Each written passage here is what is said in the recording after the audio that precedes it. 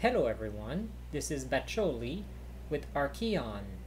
In this tutorial I'm going to show you how to use the computer in the game. So this is the all-in-one computer. It has a screen, it has 12 data ports to communicate with other components. Right now it's connected to the battery for power. We can use the data spool here, is the blue one, to connect it to other components. So first off, we could connect it to the battery directly because the battery has a data port, right?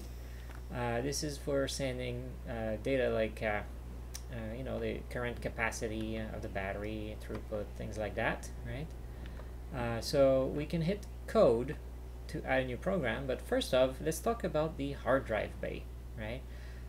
In creative mode, when you add a computer component, it will start with a hard drive already there, right? So if you hit F on the hard drive bay, you see the hard drive is there, right? So if I remove it from there, it says please insert HDD, right? So the hard drive bay, you can add it from your inventory. In adventure mode, you're gonna have to craft your hard drive and then add it in the main hard drive bay here. Right?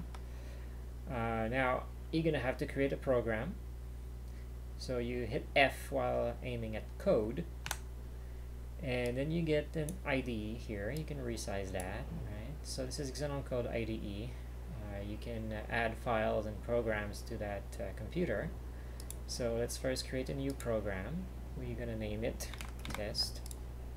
And then it starts with a node-based visual system like this. We can first delete all the nodes. We select them and hit delete key, because it starts with an example like that, right? So if you hit the right click on it, you can add things there. You can add new nodes. So let's first do input low voltage battery, right? So we want to add an input for that, and we can select the channel that we want.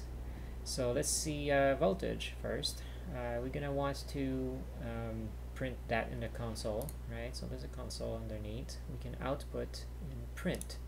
It's like a console log, right? So we can just connect that and then save the program with Control S, right?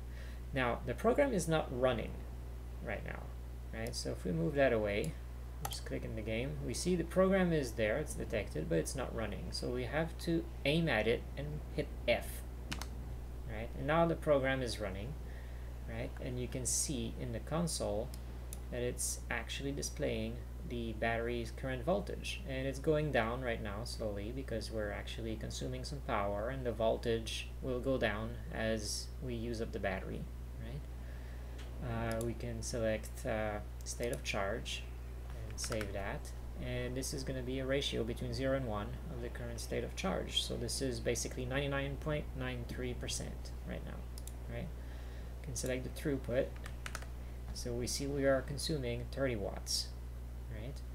So this is the print and the battery as the input, right? We can delete those. We're gonna add something more fun. You can close that. So we don't have to connect the battery to the data, but we can do it if we want to get some data from the battery. But let's add a lamp and a switch to give a better example.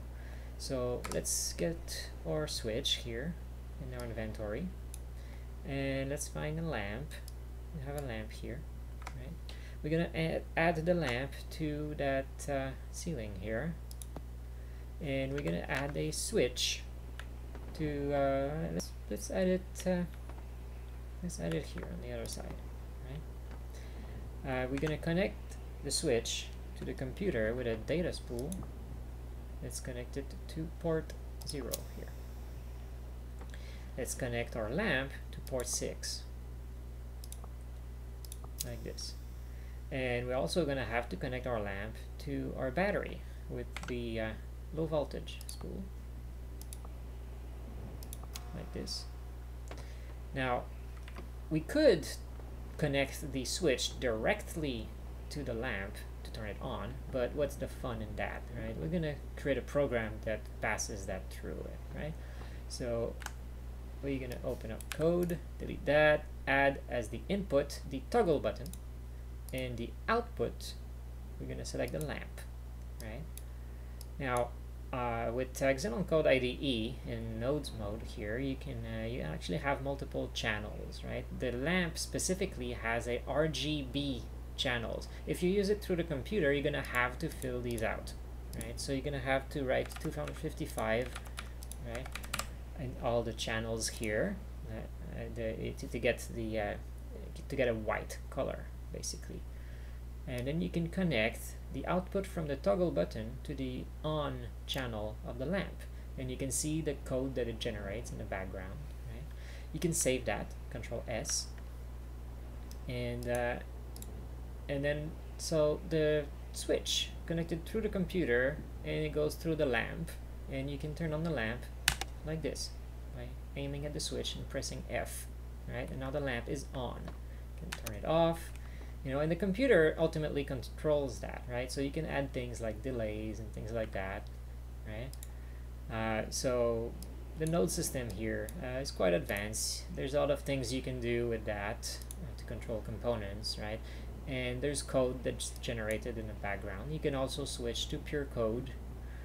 So this is going to be for another tutorial. That's it for this one. See you in the next one.